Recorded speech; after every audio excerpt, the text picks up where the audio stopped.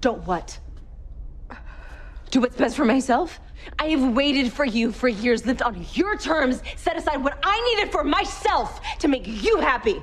And then you pull this crap? Would you rather I lied to you? No, of course not. But you're the reason why I wanted to have kids in the first place, okay? I didn't want to pass on my werewolf gene. But then I met you and I saw how you were with family and how much love that you have to offer.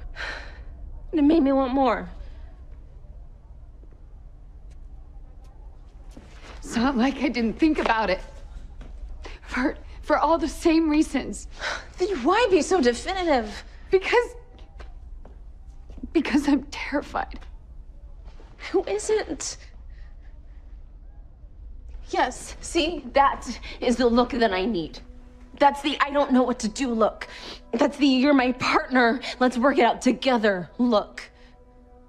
And believe me, it is a lot better than the Michael said I'm gonna stubbornly make all the decisions for the both of us until the end of time look. God, you must hate that look. I hate that look like you wouldn't believe. If you really feel like kids can't ever be on the table, then just give me some time to process that before we jump into marriage. But if it's something that you're really open to discussing one day, and I mean truly open, not just trying to get me in a white dress, and tell me that too. I love you so much. I love you too.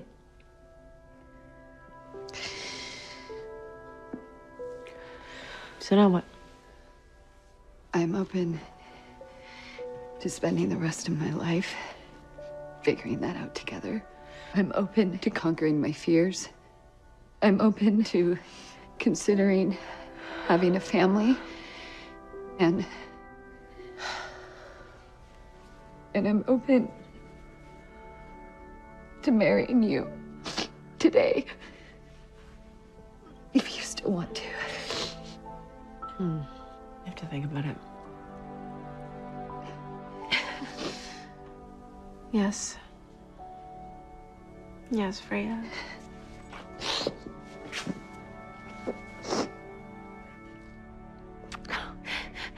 I'm sure he would be here if he could. Yeah. Maybe we were expecting too much. Well, it's time. No one deserves this more than you.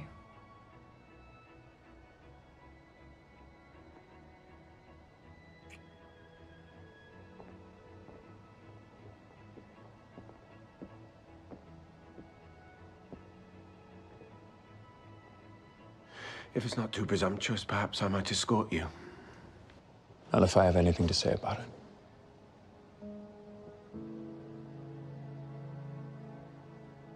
You're late. Fashionably so. Well then. Looks like you're stuck with both of us. You ready?